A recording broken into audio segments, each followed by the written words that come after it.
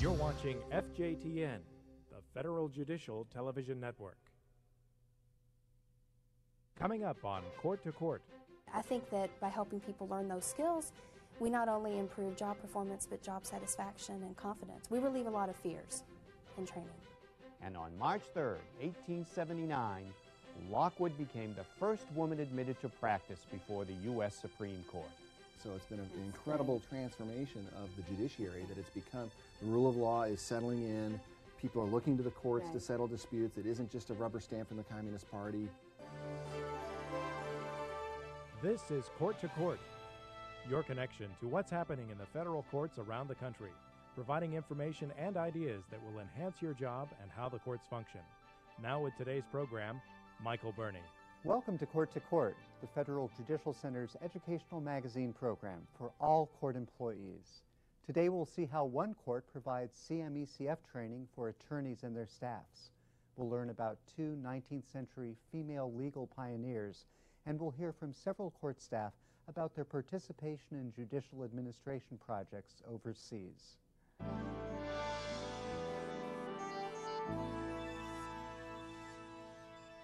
As the transition to case management electronic case files continues, courts face the challenge of training attorneys and their staffs to use the system. This is handled in a variety of ways, as some courts require training and others leave it up to the attorneys to learn on their own using online materials. We recently visited the Bankruptcy Court for the Western District of Kentucky to learn how it handles the job. The court mandates that all cases be filed electronically. The court requires attorneys to attend CMECF training. Clerk of Court Diane Roble and her staff decided to provide training for the prolific filers early, 3 months prior to going live. We tried to provide as many resources as we could, thinking that the better we handled this job up front, the less work we would have on the back end as those attorneys and their staff started to use the system. We knew that if we could get the bulk of the attorneys in quickly and they could start test filing, it gave them more time to learn it, and it was better for them as well as for us in the end. For those who are a little resistant to the ECF training, I personally would call them on the phone, talk to them, go over the situation, what requirements were needed, what it was really about. We wanted to provide them with customer service, the best customer service we could here at the court. Most judges like to say that if you have a lot of smart attorneys, you're going to look a lot smarter on the bench, and so you have to get them involved. I would strongly suggest that the judges have some sort of seminar or luncheon, some sort of informal communication where they invite the attorneys to come in. But Judge Stossberg did more than make himself available to attorneys. And so I actually went to the training, went to it with no preconceived notions, and participated in it. And the attorneys were surprised and happy to see that we were joining in. You will be experts at this by the time you leave class, I promise, okay? When we first started training attorneys, it was absolutely exhausting. We trained 11 sessions a week, 2 a day at 4 hours a pop, plus 1 on Saturdays. We had 10 people coming in at a time, so 100 people came through our doors each week, and there was still all the preparation to be done. At times we felt very overwhelmed. There was no other life other than CMECF, but it was our goal to hit these prolific filers and have them trained. We wanted to get everyone into training as close as we could to the actual time of going live, because it provided them both with time to do test filing, but also we didn't train them so far in advance that they would lose all of their skills before we actually went live. Just to tell you what a few of these other buttons do, if you click on the review button, it's going to tell you. Roble wanted a team of proficient trainers, most of whom turned out to be case administrators with other responsibilities. She allowed the training team to totally be removed from their other positions so we could focus strictly on training these attorneys and be ready to go by our mandatory date. What that did was it cut down on the number of people we had available to do the case administrator work, and consequently we were short supplied. So we did have to ask for additional resources and we were fortunate in that the AO was positioned to be able to provide us with additional resources. We hired 8 temporary staff members to get us through that time period. Everything we did was designed to facilitate and make the job of our customers, our attorneys, easy as we can. And all the credit goes to Susan and others in the training. She provided the leadership in the training area, and they made it fun. And we want you to get in this habit. We were told of an attorney who attached his grocery list instead of the document. That could happen. So many attorneys and their office staff, they have that fear when they come to the court as to what is this all about. I think the atmosphere makes them comfortable. Having fun, even in a stressful situation, can relieve a lot of tension. It's our philosophy, not just mine, but the entire office, that you've got to be able to laugh as you're doing things. If you can't laugh, sometimes it feels like, well, it's intensely work. The office adopted a theme, Catch the Wave, and decorated the training room to help create a less intense atmosphere. It adds a little fun to it, makes it a little lighter. Personally, I do better when I'm having fun, when I'm not so uptight. We think learning sinks in better if you have fun doing it. When you work in law, there is a lot of pressure, and anytime the atmosphere and environment can be lightened up a little bit, it's a nice, pleasant relief. I think that by helping people learn those skills, we not only improve job performance, but job satisfaction and confidence. We relieve a lot of fears in training. What happens if you attach a document and you actually file it and send it to the court, and you realize almost immediately or an hour later that you've sent the wrong document? Call the court immediately, yes, if you catch it. I'll show you, at this point, I'll show you where the cutoff point, so if you were to catch it before you actually sent it to the court, you could stop it at any time. It's not going to be sent. But if it's already gone through, yes, call us immediately and we'll take care of whatever it is. The most difficult thing about being a CMECF trainer is that it's very rare for everyone in a class to start at the same level. We have novices and we have advanced students, and you have to find a way to pace that so that you don't lose people or go too fast. The clerk's office helps solve that difficulty by keeping class size small and by giving as much one-on-one attention as possible. That's okay to say okay. It's good to see. There we go. Okay, great. They always have both an instructor and someone to operate the computer, and sometimes a third trainer to walk about solving individual problems. So I was very nervous coming in today. And she was nice enough to stop and help me when I would begin to panic because I wasn't keeping up. Each class lasts 3 to 4 hours, but the trainers have plenty to do before the students arrive. Preparing to teach a class is very time-consuming here for us. Each participant receives a manual. The 300-page manual covers all the training information and examples of screens. Plus, we create the agendas.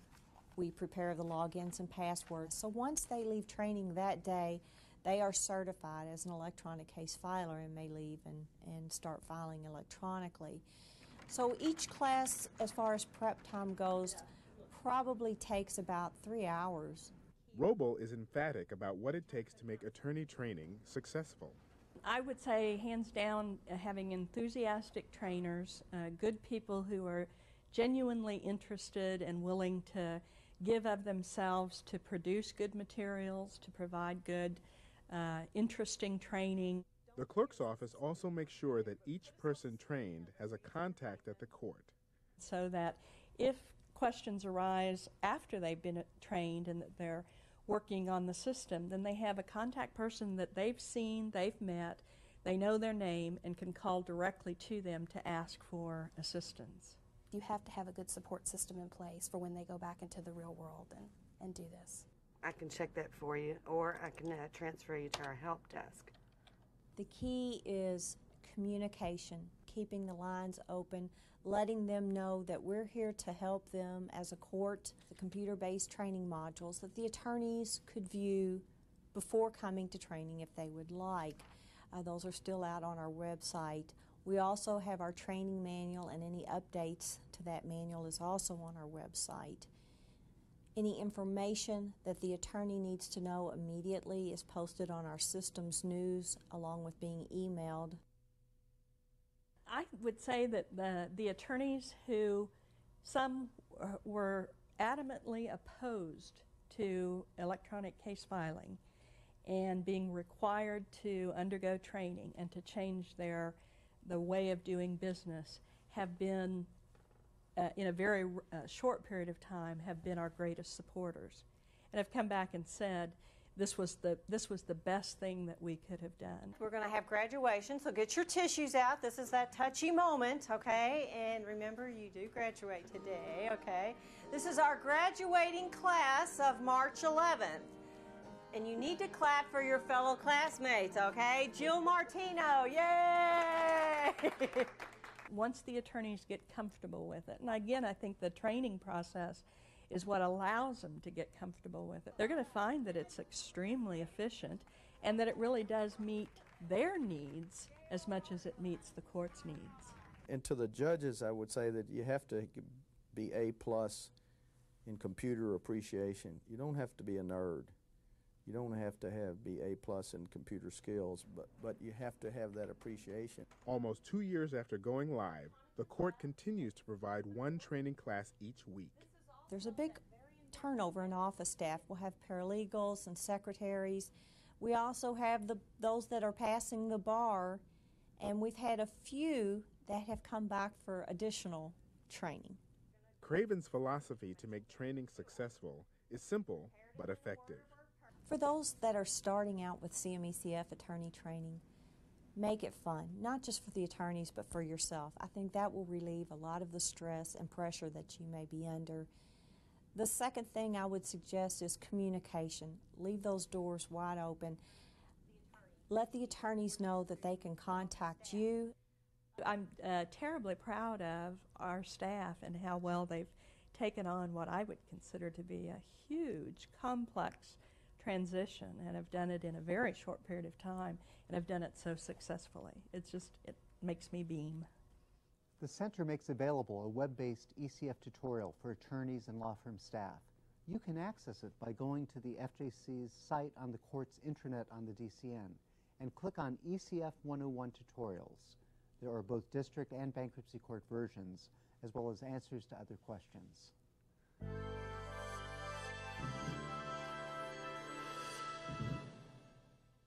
With many women practicing law and serving as judges today, it's easy to forget the struggle that women once faced to enter the legal profession. Our moment in court history focuses on two pioneers who attacked the barriers that kept women out of the profession in the late 19th century. My colleague Bob Fagan tells their remarkable stories. Myra Bradwell and Belva Lockwood began their pursuit of the law about the same time in different parts of the country. In the 1860s, Bradwell undertook an apprenticeship in her husband's law office. In 1869, at age 38, she passed the Illinois qualifying exam and applied to the state Supreme Court for admission to the bar. In 1868, Lockwood, a teacher who operated her own private school in Washington, D.C., sought admission to several law schools in the city and was accepted by one. In 1873, at age 43, she was admitted to the Washington bar. Bradwell, meanwhile, had been denied membership in her state bar by the Illinois Supreme Court on the basis that the sex of the applicant is a sufficient reason for not granting this license. The court warned that if women were allowed into the legal profession, then every civil office in this state may be filled by women. Bradwell appealed to the U.S. Supreme Court. In 1873, it handed down an 8-1 decision affirming the state court ruling against her. In concurring, Justice Joseph P. Bradley emphasized the wide difference in the respective spheres and destinies of man and woman, and concluded that the paramount destiny and mission of woman are to fulfill the noble and benign offices of wife and mother. This is the law of the Creator. Ironically, by the time the Supreme Court ruled, the Illinois legislature had already passed a law, drafted in part by Bradwell, opening all professions to women. But Bradwell did not reapply. By 1873, she had already achieved great success as the editor-publisher of the Chicago Legal News, which she founded some years before. For 2 decades, it was the most widely circulated weekly legal newspaper in the country. The paper offered official publication of newly enacted Illinois statutes and synopses of state and federal cases. It also served as a vehicle for Bradwell's advocacy of reforms of laws affecting women and other groups and the legal profession itself. She was, as she told a reporter, too busy to practice law. Through the Chicago Legal News, Bradwell championed Belva Lockwood's fights to gain admission, first to the bar of the Federal Court of Claims in 1874 and to the U.S. Supreme Court 2 years later. Both rejected her applications. Supreme Court Chief Justice Morrison R. Waite wrote, "By the uniform practice of the court and by the fair construction of its rules, none but men are admitted to practice before it as attorneys and counselors. This is in accordance with immemorial usage in England." In an editorial, Myra Bradwell excoriated the court. She wrote, "The same reasoning which the Chief Justice used to exclude Mrs. Lockwood would compel every attorney who appears in the Supreme Court of the U.S. to wear a gown and wig." Lockwood turned to Congress. With strong support from Bradwell, she drafted and lobbied intensely for a bill to allow women to practice in all federal courts. It became law 2 years after the Supreme Court decision, and on March 3, 1879, Lockwood became the first woman admitted to practice before the U.S. Supreme Court. 1 year later, she sponsored the first Southern black lawyer, Samuel Lowry, to be admitted to the Supreme Court bar. Belva Lockwood had a long, illustrious career in the law and as an activist for women's rights and for peace. She ran for president on the National Equal Rights Party ticket in 1884 and 1888. She died in 1917. In 1986, the U.S. Postal Service issued a stamp to commemorate her contributions. Myra Bradwell continued publication of the Chicago Legal News until her death in 1894. The Illinois Supreme Court admitted her to the bar on its own motion in 1890, and the U.S. Supreme Court did the same in 1892. Both actions were granted as of the date of her original applications in 1869, which is why some call her America's first woman lawyer. That's a moment in court history. Join me for another in a future Court to Court. As this election season continues, we remind you that there are limitations on political activities by federal judiciary employees. Our Court to Court program in January included an interview on this topic with Marilyn Holmes of the AO's General Counsel's Office. We encourage you to view that program again to refresh your understanding of what is and is not permitted. If you don't have a tape of that broadcast, you can order one online from the FJC Resource Catalog at www.jnet.fjc.dcn. Click on Resource Catalog and enter the program number that's on the screen now.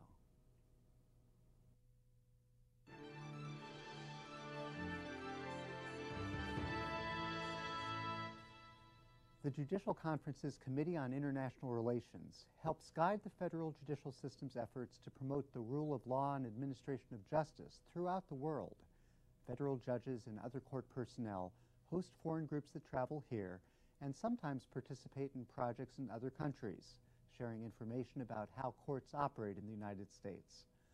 All of these projects are organized, sponsored, and paid for by other U.S. government agencies, foundations, international organizations, or foreign governments.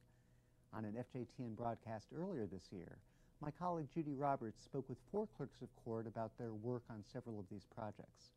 We've put together an excerpt from that program to give you an idea of the diversity of these overseas projects and what court staff do to help. To talk about their work, we invited Terry Deppner from the Southern District of West Virginia, Dan Thomas of the Northern District of Georgia, Felicia Cannon from the District of Maryland, and Norman Meyer from the District of New Mexico. Norman was involved with 2 different projects in Russia and in Serbia. Russia has modeled its judicial administration agencies on those of the United States. The Russian-American Judicial Partnership, part of the United States Agency for International Development, invited U.S. experts to advise the Russian agencies on a wide range of topics, including record-keeping, automation, and assigning cases to judges. They had a practice there of judges meeting with citizens about prospective cases ex parte, pre-filing, and they would give advice about whether they should or shouldn't file and who they should sue. And we, of course, from our system, that was appalling. And we gave them advice that maybe you might want to delegate that to your judicial assistants and insulate the judges from that kind of ex parte content. Norman's other assignment was in Belgrade, where the Serbian government asked the United States to help set up a special organized crime and war crimes court. What we did is we went in and said, okay, you have to set up this court from the ground up in Belgrade. Literally, they took over an old military courthouse that was evacuated from the military court. They left it, so we had bare walls, and you create a new court. And so we were advising them everything from you need this many wastebaskets to this many computers to this many judges to this many deputy clerks. And here's what they're supposed to do and how they're to be arranged, and a new telephone system, and everything had to be done from the ground up. In Zambia, Terry Deppner was part of a 4-person team that focused on an automated civil docketing system. The copper industry is a nationalized industry in Zambia, and the money is held in trust for the children of deceased miners. And we were tasked with the responsibility of tracking that process. We actually flow charted the receipt of the money from the minute it came into the court, how they wrote the receipts, the accounting journals they put it through, all the way through the disbursement and the writing of the check that went to the children or their guardian. And that report was submitted in anticipation that that process would be automated. The team also worked on reports that would help with case assignments. They called case assignments allocation of cases, and they were very concerned that they would get a proper report on the allocation of cases. They were really backlogged with a lot of different types of cases, and the ones that only got attention were the ones that were allocated, and there were several thousands of cases, I'm assuming, that were not allocated. And each judge carried a load of about 1,000 cases. Dan Thomas had one of the more anxious experiences. 3 weeks after the fall of Baghdad, he and 12 other federal court and Justice Department employees went to Iraq. And we were there for the Department of Justice, advising the State Department on what would be needed to help get their system functioning again. I had an opportunity to do, I was detailed to work for the Major General, a 2-star American general, who was the administrator of the justice system, and he tasked me to be the administrator of a pro bono fund to pay Iraqi lawyers. Basically, this was a way to get the lawyers functioning again. As I said, the court system had stopped working. And we set up a program to pay those lawyers, now believe it or not, $2 an hour, which is something that we can't envision here in the United States, but we had people literally knocking the doors down in Iraq to get that money because these folks are totally broke. And we did that, and that helped get the system up and operating again. District Court Clerk Felicia Cannon was invited by the Labor Department to be part of a team that included the FJC's Director of Education, John Cook, to advise Chile as it began to reform its labor law system. They had judges who had caseloads of somewhere between 6,000 and 8,000 cases a year. And what the process was, they had a frontline employee called an actuario that would actually interview the parties coming in and make a record. So it was actually the actuario's view of the case that the judge actually reviewed and decided the case on. They had a conciliation process as well, but there was no real tie and there was no real way of the judge being the person that actually decides the case, that actually hears oral argument, that questions the parties, and then makes a decision, and that's what they were moving toward. And so they had a very good idea of where they were going, and part of our role was to meet with people from the Legal Aid Corporation, the attorneys, and the members of the two different ministries, and sort of to bring them all together to validate what they had found, to aid in the cooperative effort amongst themselves. All four of our guests agreed that during these projects, they too became learners, especially of their hosts' customs. Felicia recalled that in Chile, as in most of Latin America, when meeting someone initially, it is expected that thereafter you greet each other with an embrace. Even the Chief Justice did this at a meeting with them. I think it was very important to recognize that as a custom because it was important for the trust, to build the trust between the two different delegations, that if in fact I think if one of us or all of us had been somewhat standoffish in that respect of recognizing that custom, I think that it would not have fostered the relationship that we ultimately were able to develop as a result of being receptive. Dan agreed with the importance of respecting other cultures. He said that he's very direct with people, but that created a problem in his work, checking each lawyer's time voucher. I'm actually interviewing an Iraqi lawyer there, and I felt like that I needed to make sure that they were doing the number of hours, and stirred up accountability and the things that clerks of court are at least in this country, taught to do. But in Iraq, a lawyer's word is his bond, and I'll have to tell you that a couple of instances I offended some folks and nearly caused an incident because of questioning some people. Dan's point was underscored by one of Terry's experiences. The Zambians are such a warm and lovely people. They really, truly are. But and they're so polite. And so they don't want to tell you if they haven't heard you or understood what you were saying to them. But they would stand there kind of with their hands like in front of them and go, yes, please. Yes, please. And you were just thinking that they were acknowledging what you were saying, taking it all in, until we kind of determined a little bit later on that maybe they weren't quite that was just their very polite way of saying, we don't know what the heck you're talking about. How did you get beyond the politeness to find out what the issue was? Well, I don't know if it's a good thing or a bad thing about my personality, but one of the things that I'm just persistent, and if I don't understand something, I just kind of keep on asking it over and over. And so that's probably what won the day for me on it, and they were kind enough to me to never seem to take it in a bad or negative way. Norman commented on one of the ironies that occurred in its judiciary when Russia adopted a constitution. In the Russian two pilot courts, there's 11 judges in each court, and 10 out of the 11 judges in both courts are women. And it's an artifact of history because under the Soviet system, the judges were basically low-class puppets of the system, to be used as sort of pejorative term for it, and they got grandfathered in to under the new constitution. So suddenly, the women who were in a low-class job they were the real deal. And they're all the chief judges, president judges of all these courts are women now. And they control the system at the trial court level in many respects, so that was kind of a big surprise. Even though he was speaking of the experience in formerly communist countries, Norman made clear the value of this work in all developing democracies. And so it's been an incredible transformation of the judiciary, that it's become, the rule of law is settling in, people are looking to the courts to settle disputes. It isn't just a rubber stamp from the Communist Party, that you can actually go there and get justice. That's our program for today. We value your comments about this program and your ideas for future topics.